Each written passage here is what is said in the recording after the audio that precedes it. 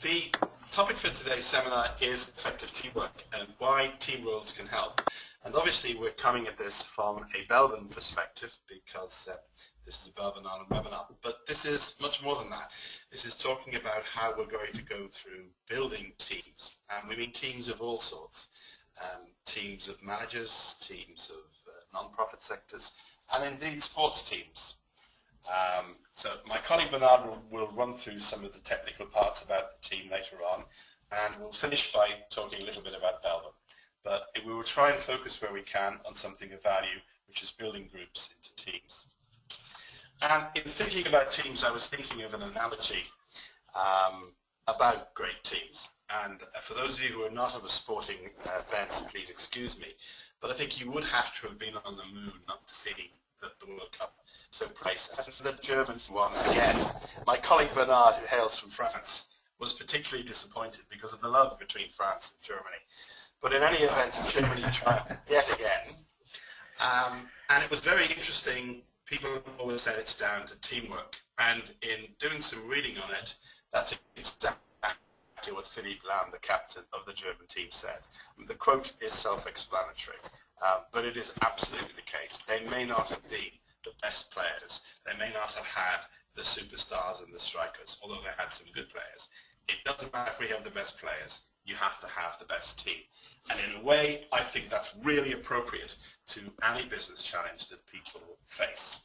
When you look at performance, there are some obvious matters, some facts that everybody's aware of. The skills that somebody has, the qualifications, the technical ability, the experience over many years, and the individual flair. And then there are the not so obvious, but in many ways equally, if not more important, their attitude, their temperament under pressure, their motivation, be it self-motivation or the driving of the teamwork. And it's the combination of both of those that we feel give you a behavior and a performance that really works. Too often, I think, we tend to look at the obvious and we tend to measure the obvious rather than measuring the not so obvious. And sometimes the difference between team success and team failure can be the performance and behavior that comes from the not so obvious side of the house. So with that in mind, we tended to look at a lot in our work about team performance. And I'm going to let this settle in for a second and not run through this. Katzenbach and Smith, two strong writers on this area, have talked about the different types of teams that there are. On the far left, you can see in red what we describe as the working group. And the truth of it is that very many teams, and indeed groups of individuals, fall into this category. They may be operating in their own functions, and perfectly adequately so, but they are a group, and when they come together as a team, they tend to be representative of the functions that put them there. The sales director will always fight for the sales team, the finance director for the finance team, etc. And that is a group which is not yet climbing up the team performance curve. And realistically, in the work we do, many people are at that level. You then move into what the curve describes as the team effectiveness, the pseudo team. It looks as if they're acting as a team. So they're going through the motions of being together as a team, but they're not really making decisions based upon what needs the team have. They're just going through the motions. A potential team is someone who, in our opinion, as a group of individuals, believe, okay, we now need to move this on. We want to turn ourselves from a group of individuals into a team. And then through it, you come to the real team. And the definition there is very interesting. A small number of people with complementary skills who are committed to a common purpose, set of goals, an approach for which they hold themselves mutually accountable. So you are moving away from the group through the stages into a real team. Finally, the move to the high-performing team. The team is far more important than both the individuals and the functions that they hold. It is, as the German soccer team, acting as a team. The individuals play their part, but are prepared to sacrifice themselves sometimes for the greater good of the team. Bernard, do you have any comments to add on that? Yeah, I mean, I think the fundamental question to ask ourselves here is why focus on team performance? And when you think about this, no man is an island in the corporate world, and in general, you could say that the results of an organization are a direct consequence of the performance of its teams. Meaning that in order to accelerate the results of the organization, these teams must accelerate their performance. And from our work in the last, I would say, 12 years, using the Belbin methodology as a diagnostic tool, because it's only a tool, and within your diagnostic phase, we find that most teams suffer issues that kind of limit their potential and their decision-making ability.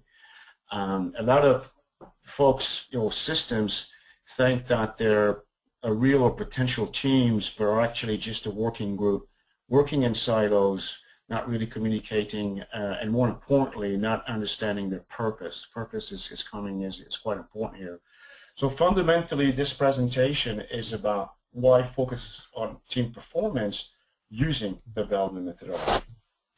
Okay, John? Thanks for that, yeah. So looking at the research on team and just a group, it's very, very interesting, and some research has been done on it with respect to the difference between the two. So again, I'll let that settle for a second and people read it.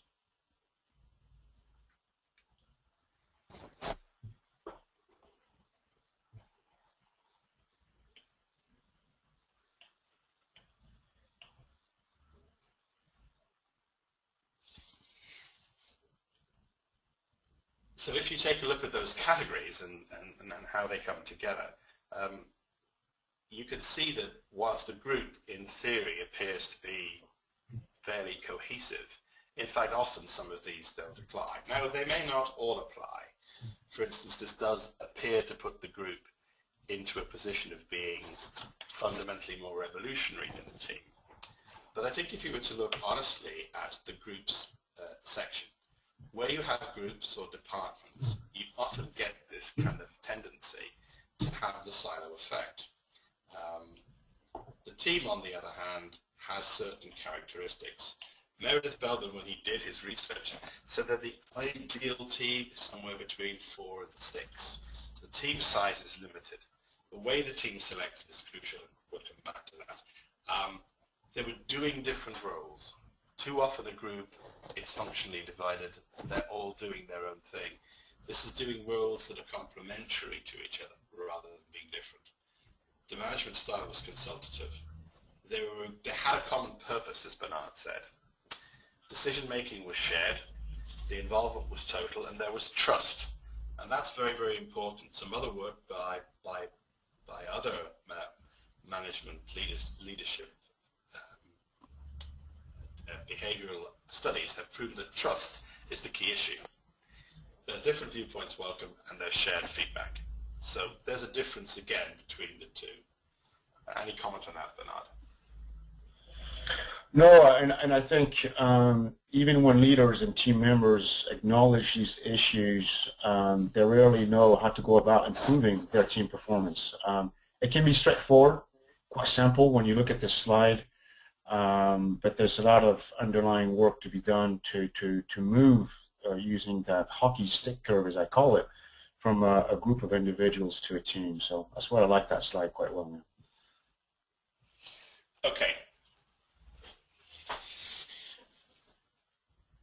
We think that it might be time to change the emphasis. Sometimes in trying to solve an issue, instead of looking at the team themselves, there are many companies that tend to tinker. They will add, or they'll add new people. Rather than looking at the emphasis on turning a group into a team.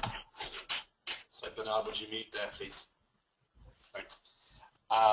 Because simply adding more people to an existing mix can be very difficult. Their chemistry comes into play. and you tend to have a situation where a group or a company may not know that. We think it's time to look at new rules and use new tools, and one of those is Belbin. What we're saying is that looking at the team is simply something that needs to be done for the sake of good order. Often we find that a lot of people don't talk to us about the particular techniques we employ, but are inclined to say, why do I need to put money into this teamwork stuff? What's it really going to give me? Right? And the truth is, applying new rules and new tools give you that different perspective on what a team is and what you can do.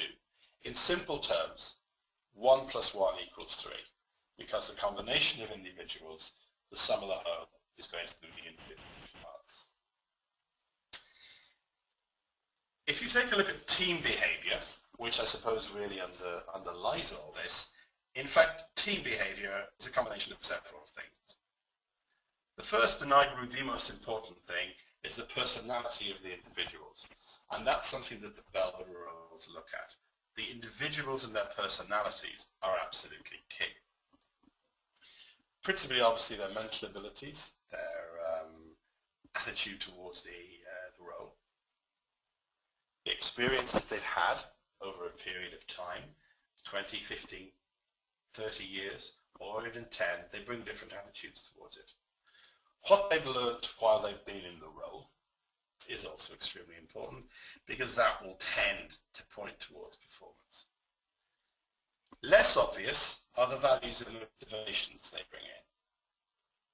It can be seen sometimes in the not-for-profit sector, for example, where there are clearly different values and those values are shared. If they are shared, that's great, but if they are individual, it can cause conflict. And finally, the constraints and issues you have with the work and the job. It's all of these together that build a picture of what a team has. And it's only by really analyzing those that you can come to a view. And here I'd like to introduce the Belbin team rules to you. Forgive me if some of you will already be very familiar with it, and some of you are completely unfamiliar with it. So I'm going to stretch it towards those who are unfamiliar. But obviously you have the questions if there are opportunities for those who wish to answer, and if they have any, Rory, I'm sure, will let me know. But the team roles first of all. Yeah, I think, John, it's a great time perhaps to pause first of all if anyone has any questions, and to ask. I'm going to ask a simple question here. How many of you have heard of the Belbin methodology or familiar with the Belbin tools? So for that, you can just raise your hand, just give us an ID, and obviously if you have any questions now's the time as we are going to introduce this. So a few of you, Porrick, Katrina, those of you actually, Dermot, okay, Charlie, the majority of you are familiar with that now, so we're going to go quite fast with this. Okay. Yeah. Great. Thank you, folks. Yeah. Thank you for raising your hand, and don't forget to click back on that. So if there's no questions, I'm just going to move on quickly so we go to the practicality of this. Basically, Dr. Meredith Belbin defines a team role as a tendency to behave, contribute, and interrelate with others. One of the reasons Synergy has chosen this tool and correlation with Belbin Ireland now, obviously, is that it measures behaviors. And any type of work that you're involved, whether as an external or internal change agent, coach, facilitator, trainer, etc., you can actually measure behaviors. So if any of you folks are in the L&D department here or HR department, that means that you can go up to level 3 Kirkpatrick, for example, in your evaluation of any type of engagement. So we're measuring how people are behaving, contributing, and interacting with others. Okay, next slide, please. So the first, if you can switch slides, John, thank you. Yeah, so the first team roles are the action or task team roles. So obviously this would be relevant, for example, in the superior execution or implementation or focus, drive for the strategy of a company, for example, if you're working at a senior management team level. So what we're looking at here every time we roll this out is where's the team is unbalanced, because the Belbin methodology is a theory. It tells you that you need a minimum of 9 clusters of behaviors in order to have the most balanced team.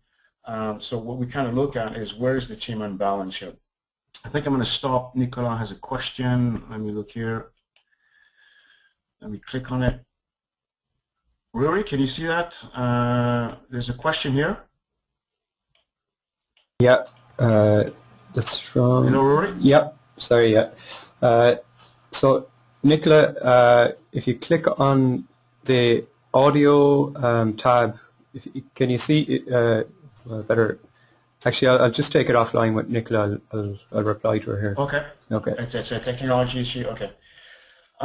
So the way I like to see this is, and I always had a great laugh with Belbin Associates UK, is see this as the action team roles or the task team roles as the hands. So we're going to use the body as a metaphor.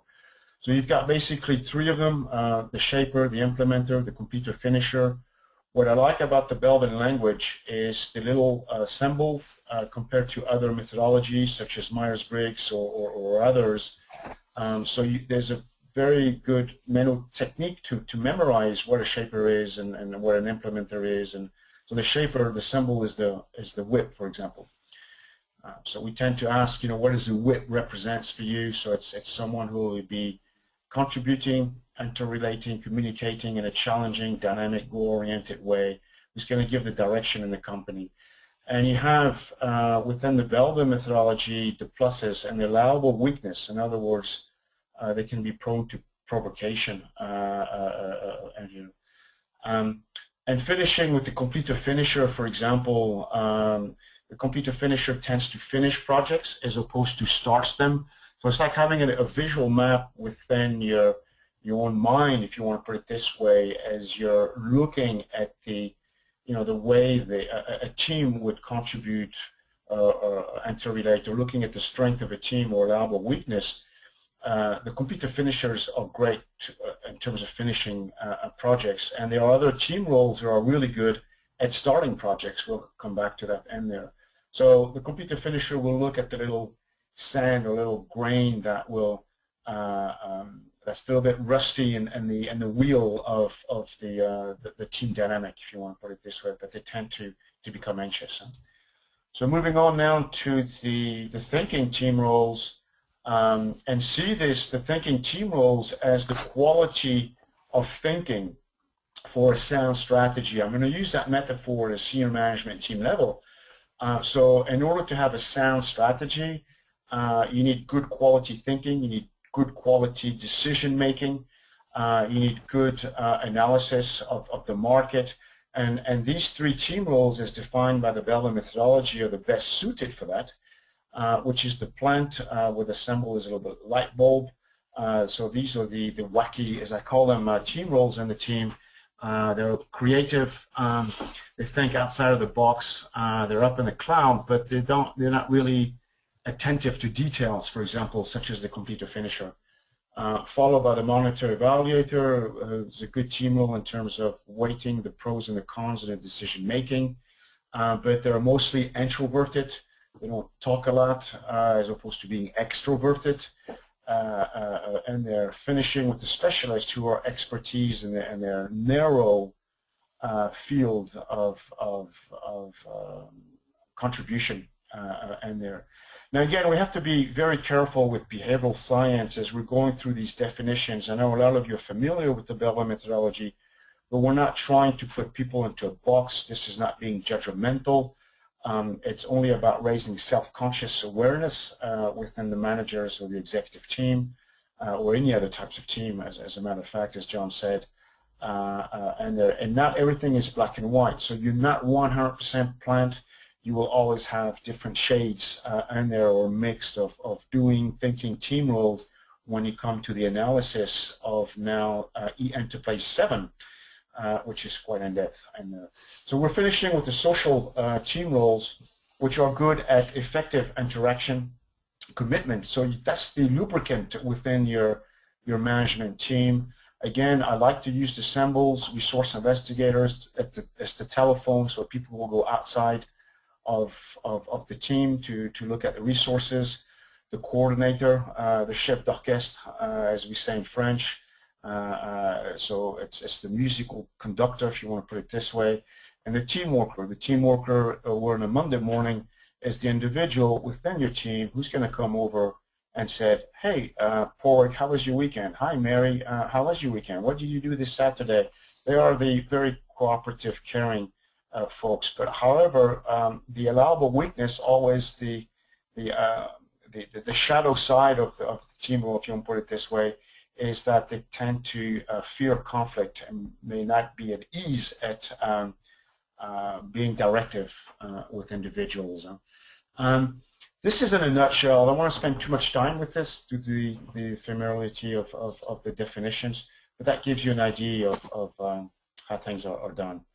A typical example of how we work with this, if you take how any type of task are achieved, you can break this into 4 different segments, okay? First of is, what is it we're trying to achieve? So that's the task definition. Whether it's a strategic, a product development, a new sales channel, new strategic orientation, etc., and etc. So that answers the what. And then you have the IDs and the information, which basically states, how we're going to do that, and what is the process to move from the what to the how. And then you have the planning, moving that ID forward, and you finish with the following through. And you can actually break this down, next slide please, John, with the different team roles that exist here.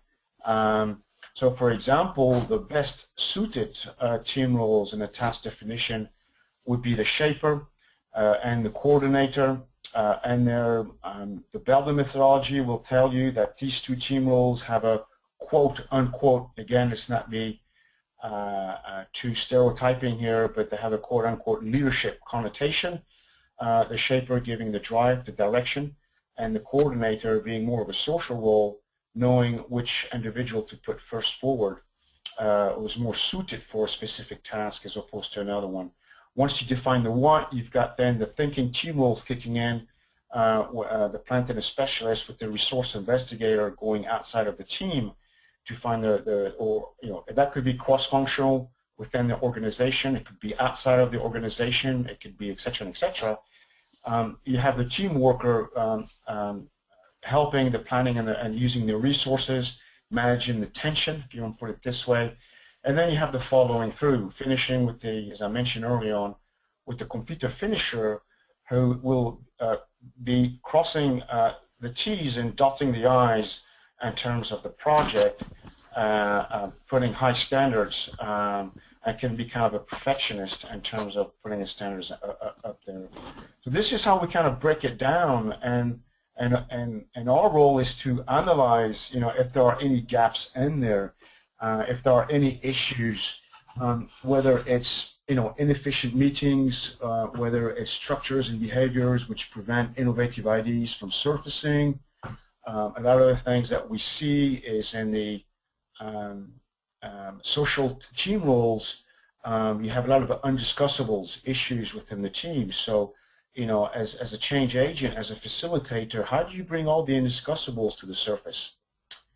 Charlie has his hand raised. Rory? No? Question, maybe? No, it's okay. Charlie, do you have a question there? I kind of pause here. Yeah. No, sorry, no. Okay. Okay, thank you, Charlie. Wait, one now. Porrick, yeah, go ahead. No, that's this wasn't better say. Okay, you don't have a question. Okay, that's fine. Okay. John, do you have any comments to this, no? No, I think, thank you, I do, just one quick one. I think what you're talking about is a group of individuals who, although they contemplate a different stage, there are the Muted. definition is when they both work together in concert. It doesn't mean that the shaper only contributes at the beginning. It doesn't mean that completed finisher only contributes at the end. And it's important to note that, yes, everybody does contribute at some stage, but it's the dominance. In other words, where their skills are better deployed and better used. And what you can see by looking at this is that sometimes during the course of a project, you may feel that you as a team are better at idea definition and saying less good at delivery. And if you're looking at that objectively from an external viewpoint, it probably means that the balanced team we talked about, there is a deficiency in terms of having someone who's not as strong as perhaps the ideal team should be. So it's important to keep it into context.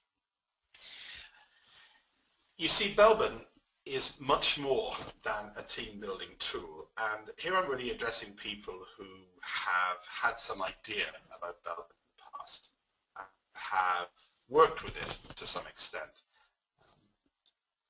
Belbin has, up until recently, really been seen purely as just that team building tool. You get an opportunity, you find out the psychometric assessments of the individuals in your team, and you can do something to it. We actually believe Belbin is far more than that. And the first thing it gives is the self-awareness. Your understanding of yourself and how effective you are. And if you're being really honest and feel that you are very strongly in one camp, it means that you have some allowable weaknesses on the other side. And that's very, very important to understand. So when you know the type of individual you are, then you'll be able to work out the particular style that suits you and the particular tasks and issues that you're less well suited. Its obvious first implication is in development of yourself and your career, where you're looking at something where other skills are needed. And in doing so, an honest assessment of yourself, maybe these are things you need to brush up on. From a team perspective, it's very important in mutual trust and understanding. If you know, if you've gone through the Belbin methodology and that you know that your team is missing certain characteristics and certain styles and even has certain deficiencies, then you're much more prepared, we find, to be able to try and find a gap and to try and find someone to fill it. The obvious other fact is team selection and development. And in the course of the next year, Belbin Ireland will be spending a lot of time talking to recruitment people within organizations to talk about finding out where Belbin can be deployed before a particular hire. I talked earlier about behavior and performance and the obvious and the non-obvious. It's obvious that somebody has 20 years experience in your area, has qualified with a certain degree, and has a certain experience. What might be less obvious is what their personality characteristics are and how they're going to impact on the team. That's the type of practical information that it's really useful to have before a hire is made. And there are tools within the Belbin methodology which can help to do that. Clearly that leads to the next point, which is matching people to the right jobs. Often in an organization, people do a lot of very, very different jobs. In fact, in many large organizations, the view is they should be moved around several departments if they're going to be fast-tracked to management. The truth of the matter is not everybody will suit an individual job. It's very difficult to find someone who's a pure generalist. And finding people for the right jobs are very important. Again, it's interesting that the CEO points have come out today, and that's a fair point. How many people know the right job they want to go to, or much less the right course they want to go to? That's an essential part of what Belbin can give. And for those within the organization, an analysis of the talent that they have at their disposal and how they can use them. We find where people take Belbin throughout the organization, they have a common language. They understand that somebody is a shaper and somebody is a plant and what that means. And that by able to deploy that, they can decide the best place to drive people, which obviously leads then to the training and development of all managers. And we believe it's very, very important as part of going forward that if the managers know that they have a common language they can use, it enables them to see where people can be developed and where perhaps with the best will in the world there's no point in investing more because that's not something they're strong at.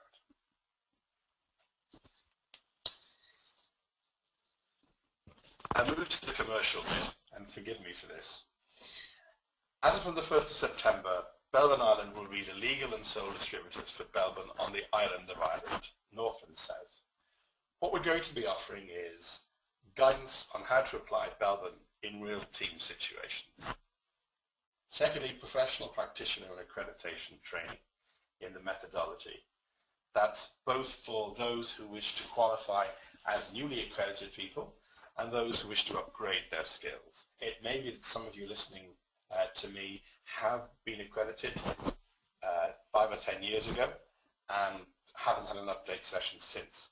The Belbin has been sitting there in the back of your mind. Or it may be that you're someone who perhaps as a coach or leadership development professional is looking for new skills to add to their toolkit. Well, Belbin Ireland will offer methodology and potentially careers in that area as well. Thirdly, we provide profile reports and technical support to coaches and trainers if they're officially accredited. At the moment in Ireland, every individual who touches the Belbin organisation has to go to the UK for their assessments and the UK for their profiling and reporting. As of from September the 1st, that's no longer the case, and they can be all serviced here from our office in Galway. We have offices in Dublin as well, and we'll be looking going forward, subject to demand, at seeing where we can make opportunities open to people throughout the whole country. We're here for advice on plagiarism and upgrade schemes, and I want to take a little bit of time to talk about it. And when I finish the slide, I'll have room open for questions. There has been a preponderance of Belbin and other tools available on paper, and there have been a couple of issues with that. Firstly, they are plagiarizing, because at the moment they're not official. Some of them, for example, don't include the term specialist, so there are only 8 team rules. As of now, all Belbin official methodology will be on computer and will be profiled. And those who are currently on paper versions, be they colleges, charities, etc., will be offered the opportunity to upgrade for their education to receive official Belbin materials. Finally, we will also help by guiding team interventions within an organisation and consulting them to show the methodology in action. Are there any questions on that at this stage?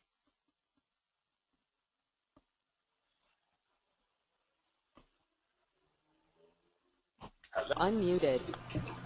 So Dermot, you can speak there now. Hi, John. Hello, Joe. Hi, John. Yeah, just in relation to where the Institute of Leadership and on our Masters in Healthcare Management and in Leadership, we would mention Belbin and have used paper materials in the past and made reference to your documentation. For the future, will we contact you to organise that documentation again so we have it officially from you? Yes, that was a good point. Dermot, are you the RCSI gentleman? That's right, yeah. Yes. I was actually going to contact you once I had seen you, so I'll contact you individually on that particular point. But yes, that's it. Basically, we'll be moving people from the paper to the electronic, which will make the profiling much easier for you. And we'll also be there to help you do that ourselves and potentially act as advice and guidance to you. What we won't be doing, obviously, is in any way getting involved in the way you run your business. That's entirely down to you. But providing advice on Belbin and the methodology and the electronic would help. Potentially there may, I don't know how many in your organization are already accredited, whether it's one or more than one. So be it advice for people who are already accredited, helping new people accredit if that's something you want to do, and moving people to the electronic system. No problem. Okay, that's great. So I look forward to hearing from you individually. Thanks for that. Thanks to me, no problem. Anybody else? Mm-hmm. Or any comments? Sorry, I think Nolene has a question there. Yeah, you've got one more here. Yep. Hello, Nolene.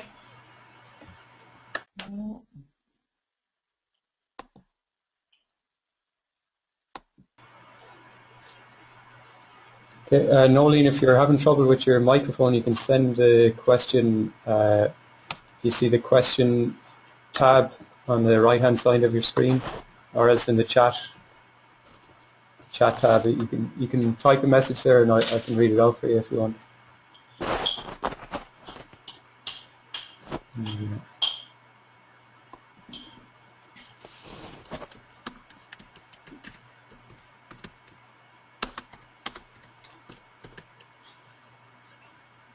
Okay.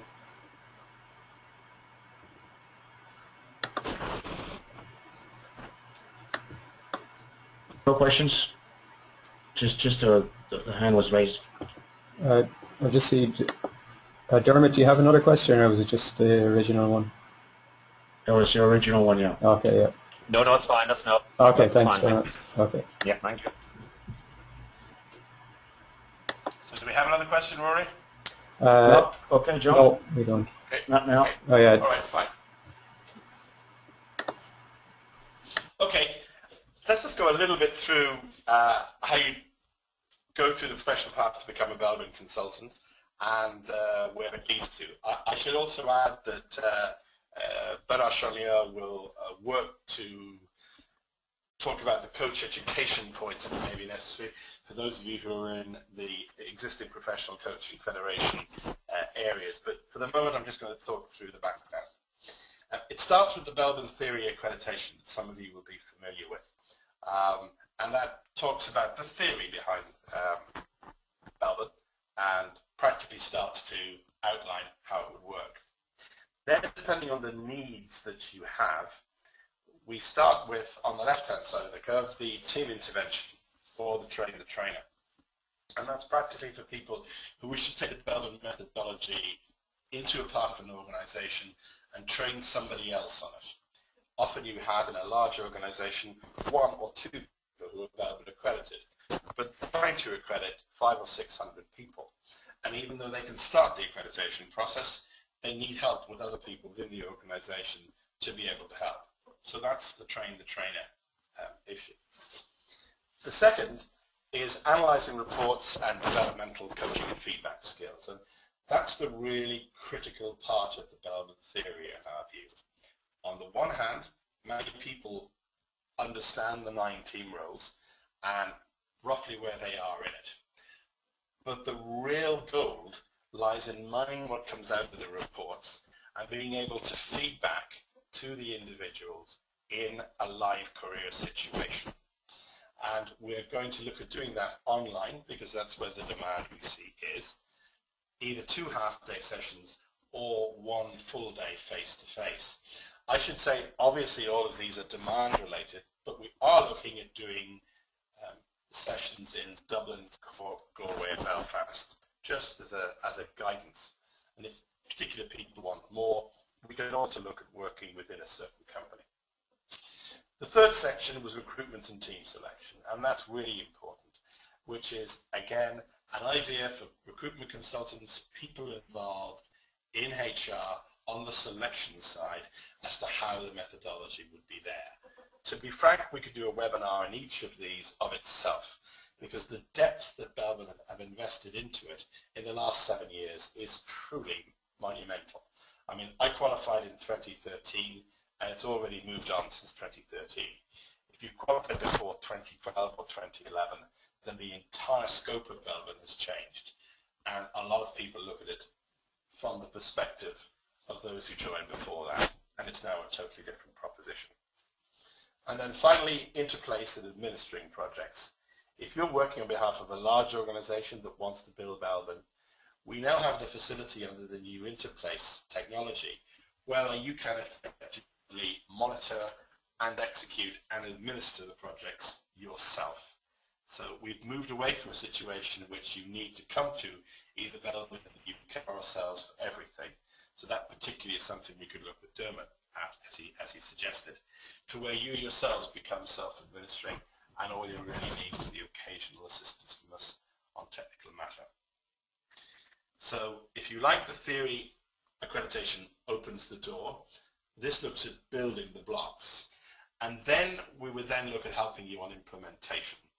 So how the project's going to be implemented. Again, if you're going to deliver 300 or 400 profiles, how to use them in the organization. That's a project in itself, seeing how it works. And any questions on that?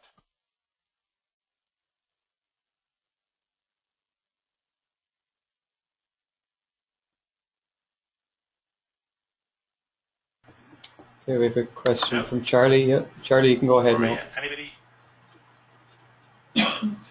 Charlie, Can you hear me there? Yeah. Yes, Charlie. Okay. Just catching, going back on something you said there, John, for somebody who done the Belbin accreditation in 2012, is the suggestion to do that again? Is that right?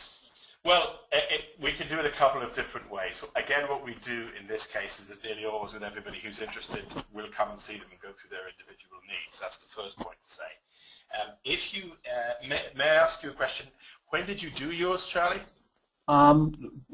Just without checking the records, I think it was May 2012. It was in London.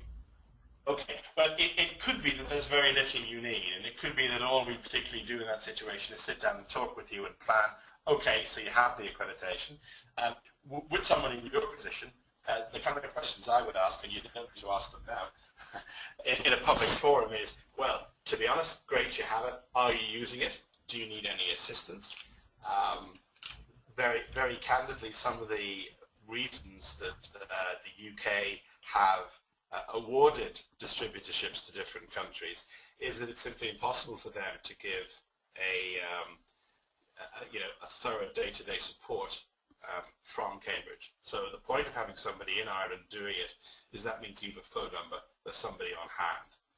But often it's more subtle than that, Charlie. It's a question of saying, okay, I've got this thing, and I'm either in the business or I'm in my own coaching and leadership and development business. How can I put it into use? What kind of clients can I go after? How can you help me to deliver and build those clients? What can I say? What materials can I use? Will you help me in approaching them and putting them together? And the answer to all of those is yes, we will. Because as far as we are concerned, the more people that use Belbin, there's an obvious build for us, because the profile of the reporting tends to come from us. But also, the more people that are using Belbin, the greater the strength of the brand. And that's really what we're about. So it's an individual assessment in each case. And it could be anything from you might need a wee refresher through to what I really want to do is use Belbin to build my business. So in general, it's to provide a support, Charlie. Okay. And in my case, I'm just giving a bit more information. Sure. I've done the course in May 2012. I haven't used it. Now, when I say I haven't used it, I'm probably continuously thinking about it in terms of my work, but in terms of officially using it, no. So, which of the options that you stated would be correct in my case to sort of get that up to date? Right. Okay. Any updates, and I take the point in terms of promoting it and looking for clients and where you can support me in that regard. Exactly. May I ask, are you a leadership development professional? Is this your own business? Are you building a coaching and development business, or is it within a company? No, it's actually customer service. I'm running a customer service excellence program. But what I'm finding more and more often is when you're going into companies and you're dealing with, in general terms, their customer service, you're seeing that there's something not working with the team. And I'm very, very conscious that Belbin could be and probably is the fix before we get into to look at the customer service element of it. I'm with you. Okay, right. Yeah, in that case, first of all, I will come and see you in any event. But yeah, there are some actual specific modules on customer service that a lady called Frances from the UK is working on with me. Because we have, in fact, identified 10 or 11 industries in Ireland which I think we have a higher preponderance than a lot of other countries. And one of them is customer service, because we have such a large number either of conventional call centres or assistants. So A, there's a practical module, which is good news. But B, what we do in that case is simply look at it and see, well, how would we apply it? And that could range entirely, depending on where you and I got to everything from here it is, off you go, through to let's do this together, through to we can build something where Belbin is seen as a neutral part and supports your brand and your proposition. And in one or two cases, you know, it could even be as support for a tender if a tender position came in. So it's whatever we think it will need to support. Now obviously, you know, how long is a piece of string? It's difficult to know. But realistically, we would be looking to support coaches and development right the way through. So frankly, we'll come and have a discussion. But we could do practically a module, for instance, on customer services. We could approach skills nets and other people and say, here is Belbin and customer service, a particularly base module, which we could do everything from introduce to co-present to co-market. So somewhere within there, I think we'll find something to sort you out. Yeah, John, I'm going to jump in. Charlie, if I'm right, in May 2012, Belbin actually, I think the following year, maybe I don't have the timeline specifically in my mind, but the following year they changed their normative database and the whole system upgraded to eEnterprise 7. So I don't know if you were trained on the latest normative database, which is called eEnterprise 7. So for example, an individual team role report now is about 16 pages. I mean, it's quite in-depth. They really overhaul the whole system. So the first thing that comes to my mind, if you were trained in the previous version of the Belbin profiling system, is to have a refresher, for example, which will give you more in-depth, acute, specific data in order to work on, you know, any issues, problems, team performance things that you have. Okay, yeah, that's helpful. Yeah, but practically, we'll be in touch in any event in the next couple of days and take that forward, Charlie, if that's okay with you. No, that's good. Thank you very much. Thank you both. Not a problem at all. Any other questions?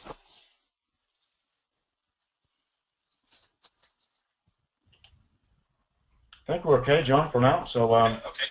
So we're coming towards the end of the sort of formal slides part. Let me just talk through a little bit about how we'd work through a team intervention piece. So it will help Charlie as well, I think, possibly both Charlie and Dermot, as to how we'd work. We would look at if you had a problem in a team or had a need to bring something in, once the contracting objectives to be agreed, then the team would complete their questionnaires online. And everything would be done online.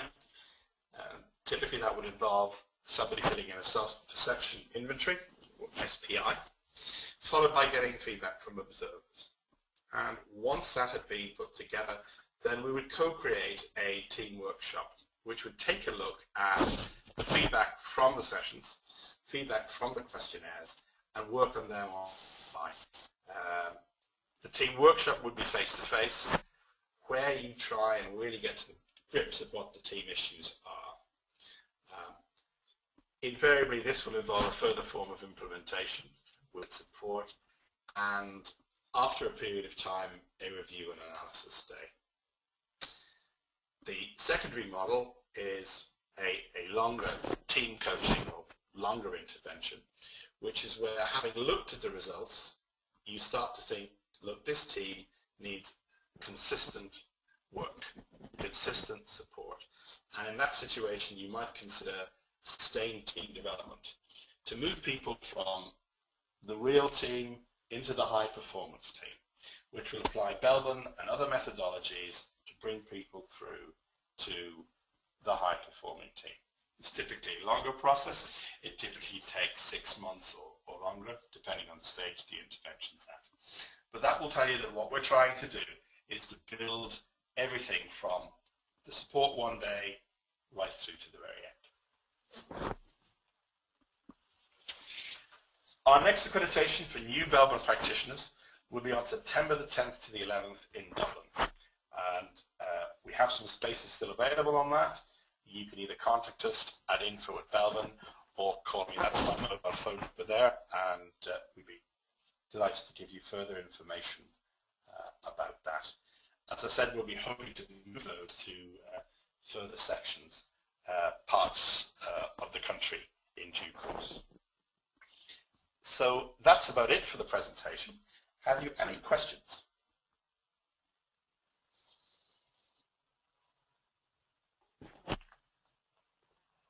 Bernard, any further comments? Yeah, if there's no questions, I just want to, ask the delegates just to pause and reflect. How was this quick, 15-minute session for you? What is it you liked, didn't like? What would you like to see more of from us? Just to get some little bit of feedback from the folks. We have a substantial amount of individuals here online. The Belbin name obviously would attract other people. So just to have an understanding of what would you like to see more from Belbin Ireland? What is it you like, dislike? So you can either type this in or unmute yourself, raise your hand, and we'll unmute it.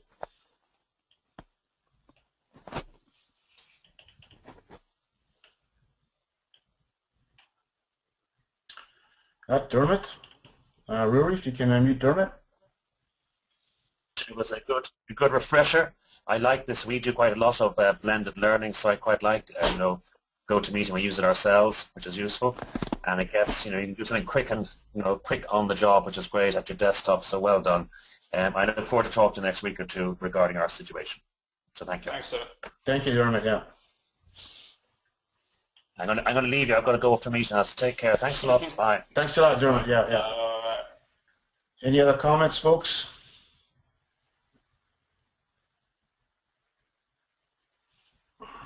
Comments, questions, remarks from anyone?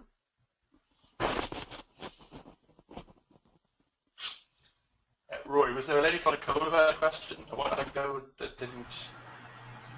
Sorry, John? It was technical issues, John, I think. Oh, yeah, that's... Fine, no problem. Yeah. I think we didn't mention, Rory, are we recording this this session here? Yeah, we're recording the session, yeah. So... Hello, Rory, are we recording this? Yeah, so Bernard, everyone will get the recording here as Rory's recording it, so you can listen to it and then. Okay, folks, John, finished? Yes, well, thank you very much. Well, thank you very much. Enjoy your week. Absolutely, and talk to you with again. We'll probably be in touch with everybody by email just to see whether each want to take it. But obviously, you're under no obligation to come back to us. But we very much hope that we'll see you at one of the future webinars. And if you have any questions, just email or give me a call, and we'll take it from there. Thank you very much. Thank you. Bye-bye. Bye.